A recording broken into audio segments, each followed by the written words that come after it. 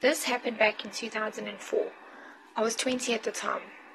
It was a clear spring day. I gave my friend Clayton a call. He owns a marine store and is a keen fisherman like myself. I asked him if he was up for an afternoon fishing session at the dam across from his store. I arrived at his store around 1 p.m. When I arrived, he asked me if I was hungry, which I replied, yes, I was. I went to grab McDonald's while he was finishing up with his last customer. I arrived back at the store to find him still busy with a customer. So I sat in his office eating my McDonald's and setting up our fishing rods. 20 minutes later, he came into his office, handed me his car keys and said, "Here, you drive while I eat." It's only a 3-minute drive to the entrance on the other side.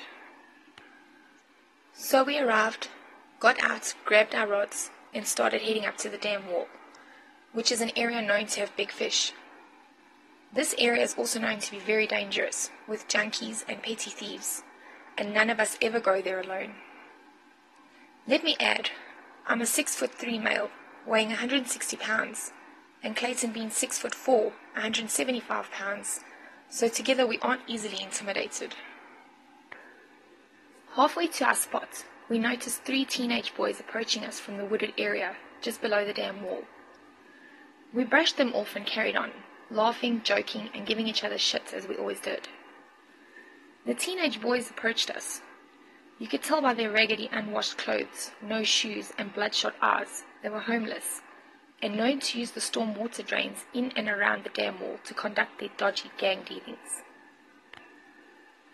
At this point, I'm still not concerned, and gave them a short nod of the head as we made eye contact. One of them asked us for a smoke. We both said sorry we don't have, but feeling bad, I handed them my McDonald's large Coke, and they thanked us, and we moved on to start fishing. We had been fishing for about an hour, laughing and ragging on each other, when I noticed that we were now the only people around.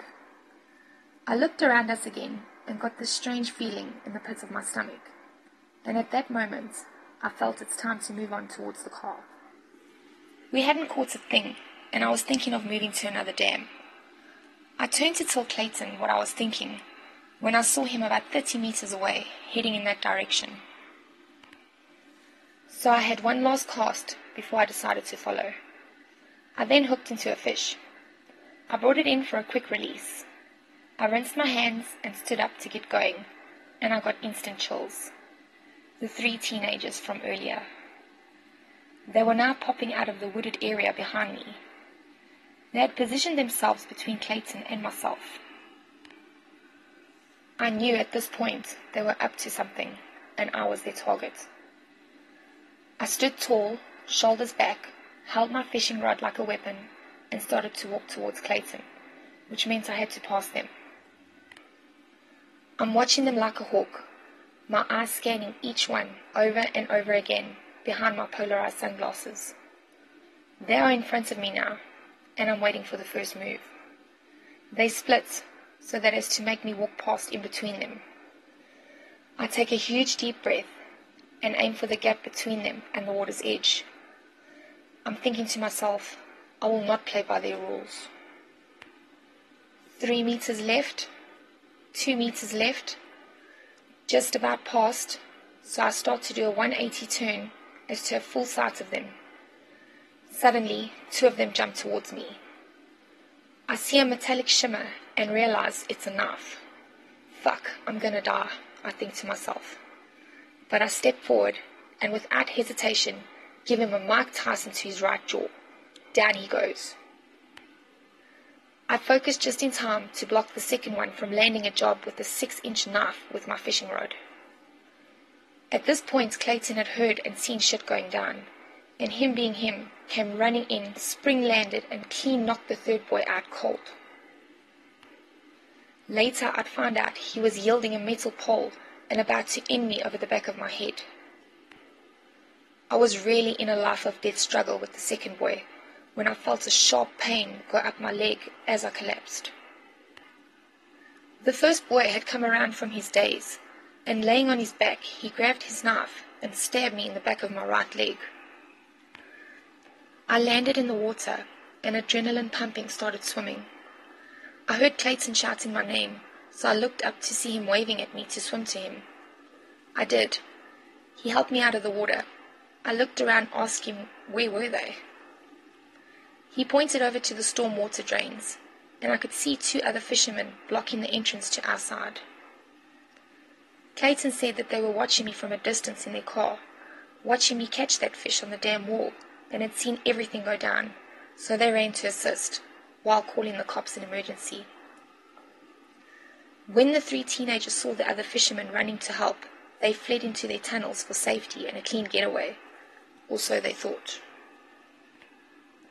I am now walking back to the car, soaking wet and trying to assess my damage, and Clayton checking himself. I run my hand behind my right leg, and feeling a tear in my jeans, only to see my hand now filled with blood. Clayton bent down to take a look, and I could see it in his eyes. It was bad. Calmly saying to me, "It's just a scratch. Let's get to the car."